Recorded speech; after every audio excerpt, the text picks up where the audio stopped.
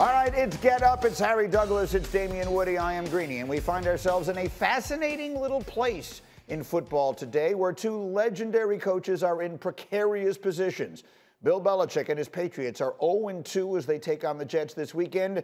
Nick Saban's Crimson Tide, a very underwhelming 2-1, facing Ole Miss with tons of questions at the quarterback position. So we talk about which legendary coach, which coach who you could put in the argument as the greatest of all time is in the tougher place right now. D. Wood, how much trouble is your old coach Bill Belichick in right this minute? He's in trouble. He is. I mean, listen, you have a chance to go 0-3, 0-2 in the division. And we know that the AFC is obviously the superior conference in the National Football League. You fall to 0-3, 0-2 in the division, I think you're pretty much toast as a team that's vying for the playoffs. And so let me turn to Harry, because your specialty really is in both the pro and the college, but we'll stay on that. Are we getting to a place now where we no longer consider Belichick to be the measuring stick for coaches? It's always, well, it's Bill, and then there's everybody else. Does it feel like we are moving away from that?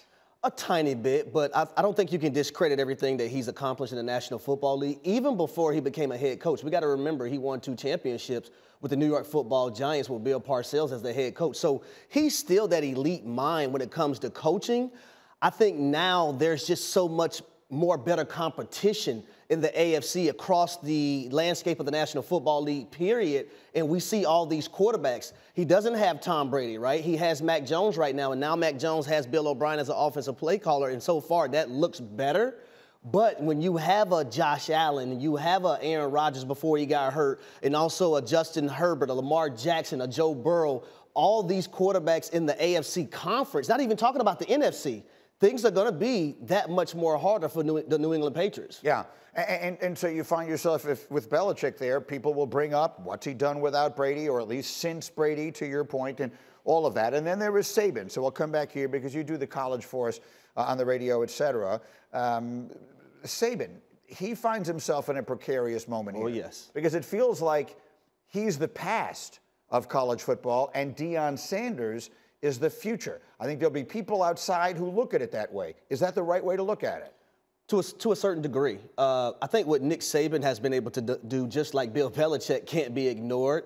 But when you look at people like Coach Prime, who goes to Colorado, and a lot of people question, okay, Colorado of all places, but when you have a vision and you understand what that vision is, and now it's being executed to fruition and perfectly, you look at that in which the manner that he's doing it in, he's doing it his way. Right? I was out there this past weekend at Colorado in pregame and the warm-ups, and you have Desi Banks, who's a top comedian, Lil Wayne, you have Master P, and all these guys coming to see Colorado and Coach Prime. He's a guy that can relate to those players on every level because he's been there and done it. And then he's been there and done it with criticism at some point, the way he did it, being his authentic self as a player and now as a coach. So when you look at a guy like Nick Saban now, who's struggling at the quarterback position, and that's one of the reasons why Alabama is struggling right now. And it's not just the quarterback position, it's the offensive line that's terrible right now. That offensive line isn't playing at a high level. But when you lose a Bryce Young, who's the quarterback and the anchor of your team, you lose a Will Anderson Jr., who's the quarterback and the anchor of that defense, and you replace 7 guys defensively that played meaningful snaps for you in 2022, you're going to have questions right now. And I look at this game against Ole Miss, I'm picking Ole Miss.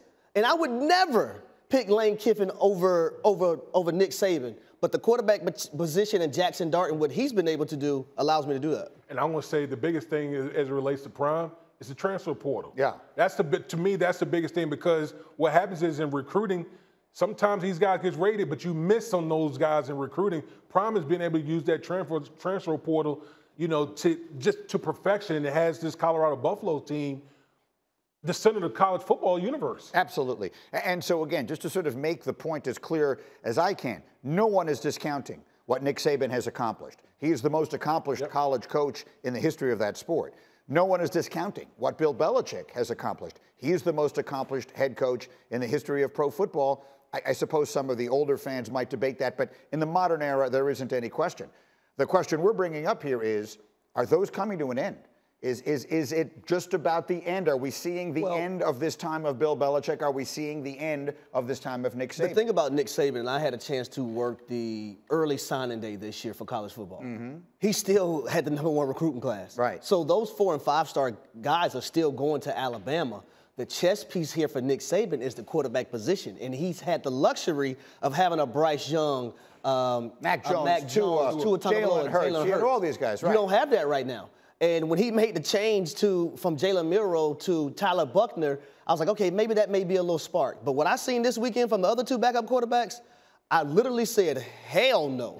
You got to go back to Jalen Milroe if you want an opportunity to win this year. They both desperately need wins this weekend. And don't forget, you can watch Get Up every weekday morning on ESPN between 8 and 10 a.m. Eastern, and you can stay tuned for more exclusive Get Up content on YouTube as well.